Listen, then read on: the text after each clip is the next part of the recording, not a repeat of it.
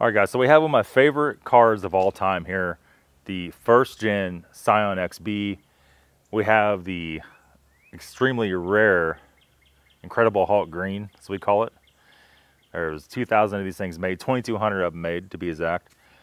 And finding one of these is near impossible. I was looking at one here a while back. It was around the $7,000 range, which is a lot of money for a car that cost 14 grand brand new back in 06, right? So I have not seen another one of these in a very long time. My friend Kevin just bought this one. We're in negotiations with him, trying to talk it out of him, because it makes a perfect runner car. We can run E85 in this thing. You get anywhere from 35 to 38 miles a gallon, depends on what you like, what setup you have, and what mile an hour you're driving, what kind of road conditions. And we could actually haul a lot of stuff. So somebody like me that hauls a lot of stuff for the shop, we need to go get parts a couple hours away at the dealership for the G-Wagon, for one of the BMWs. We could just hop in it, roll out. If we want to go shoot some video, we could do that real easy with this thing. So today we're going to show you all the reliability issues that these things have. Okay, so this one has a few modifications on it.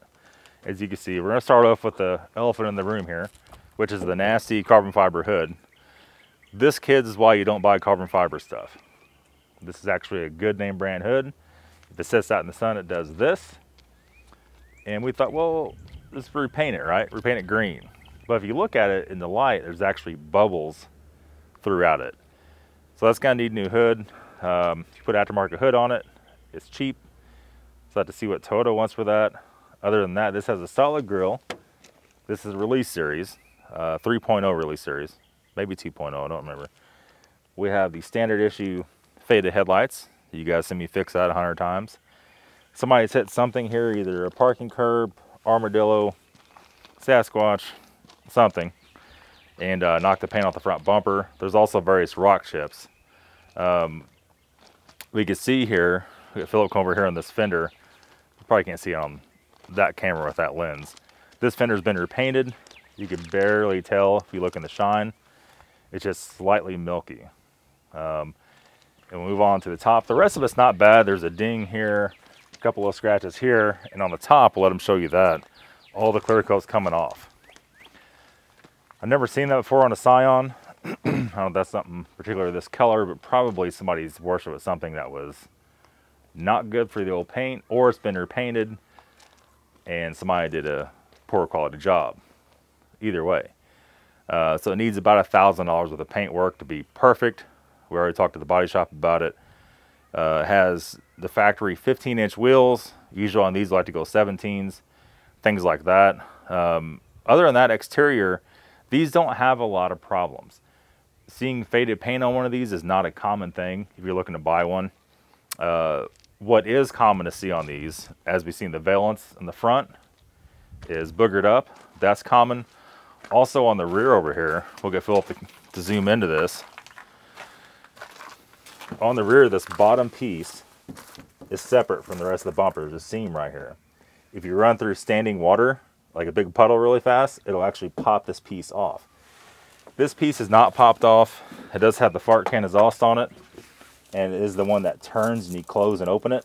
So it was open. It was hit so loud. We did close it, but one of the bolts are broken off. So if we do buy this, we'll throw some money at a little nicer exhaust for it.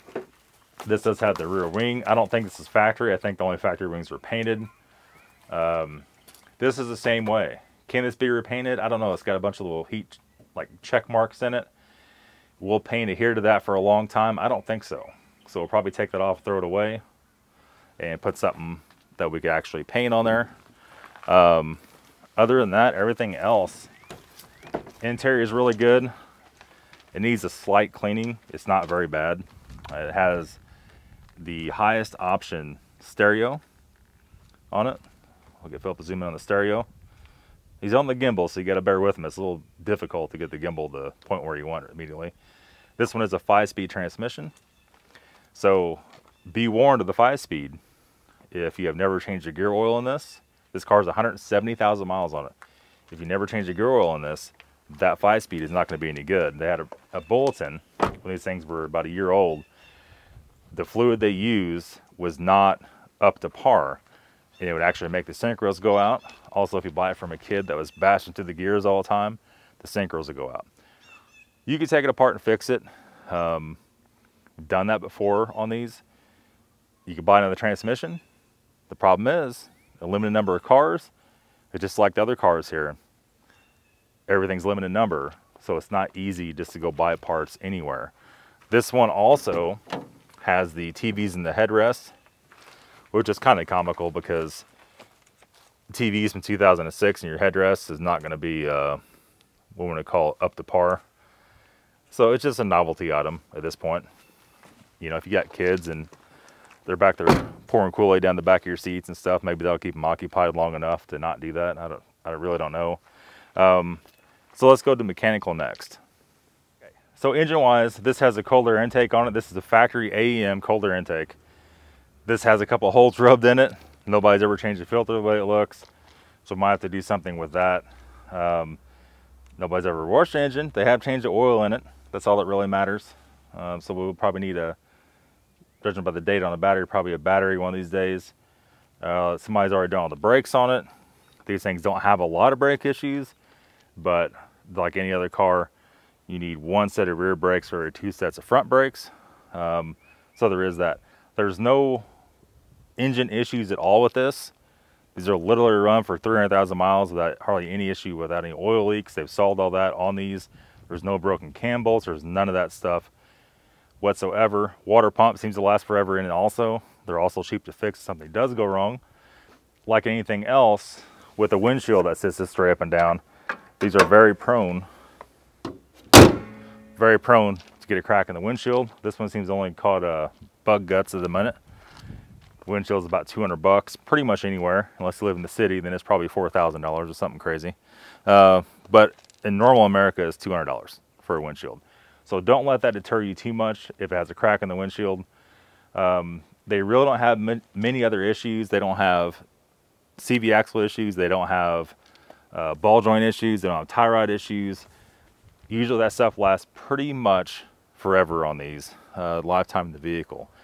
That makes these very attractive, and this one being a little special edition, special color, special stereo, and that's attractive to me. So we'll see, guys. Reliability video on this one is pretty short because they're very reliable. That's going to be it, guys. I'll see you very soon.